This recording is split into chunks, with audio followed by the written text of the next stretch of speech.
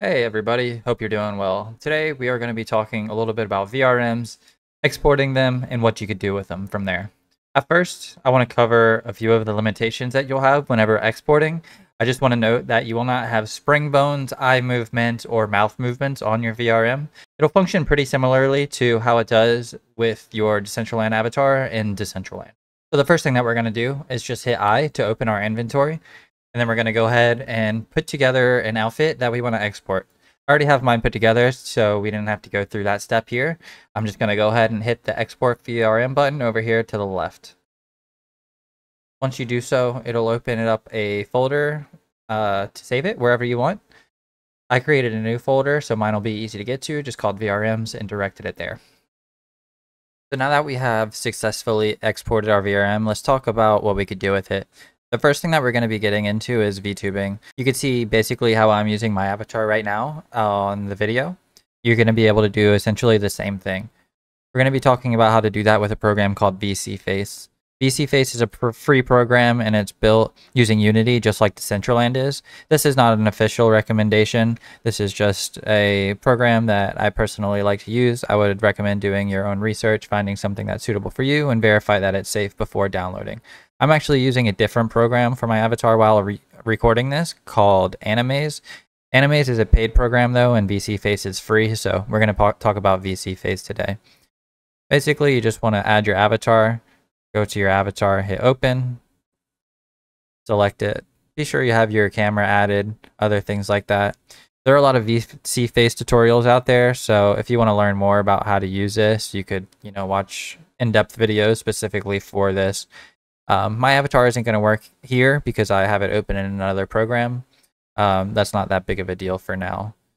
Once you have it set up in here, if you want to use it as a virtual webcam to do VTubing, you just go to your general settings, and there's a virtual camera. You click to enable the virtual camera. I think it runs a little bit of a program, and then whenever you go into a call like Google Meets or Discord, you just select the VCFace program as your webcam instead of your actual webcam, and then it'll cast basically anything that you see in VCFace. And that's how you do VTubing. Now that we've covered using our VRM as a VTuber, let's talk a little bit about using it in other virtual worlds. Right now we're in OnCyber, so I'm going to come down and click my profile button down here at the bottom. And then there's an option where you could just upload in VRMs. Pretty cool. So I'm going to go to where my VRM is, and I'm going to hit to open it. And then just like that, we have our VRM in OnCyber.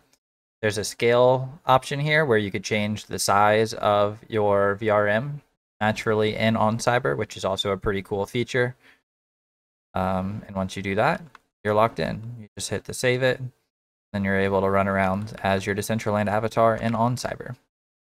The next one I'm going to show you is Hyperfy.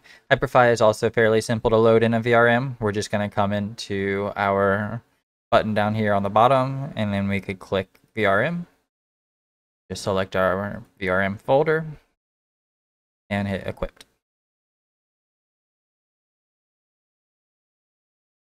In Hyperfy, you're not able to scale your VRM as you are in OnCyber, so I'll show you how to do that just in case you want to change the scale of any of your VRMs. And that will be using Blender. So once you open up Blender, all you need to do is go to File, Import, VRM, or your VRM. Once our VRM loads in, what we're going to do is select our armature over here on the right, and then basically just select everything else. So then we have our armature selected, we have everything else selected. We're going to come to our transform tools here, where we see our armature as the main thing selected, and then we could just change our scale to anything that we want. So I'm going to go ahead and jump it up a bit, so we could see.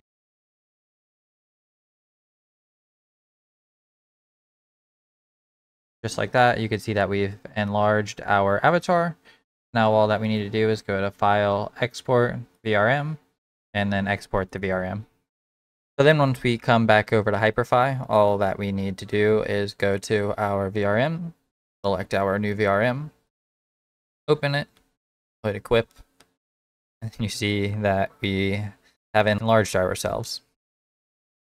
So yeah, very quick tutorial on how to export your VRM, use it as a VTuber, how to load it into virtual spaces, how to transform it if you want, And the possibilities are pretty much endless from there. Excited to see what you do with your VRMs. Share down in the comments if you have any other questions or anything else that you would like to see. And thanks for watching.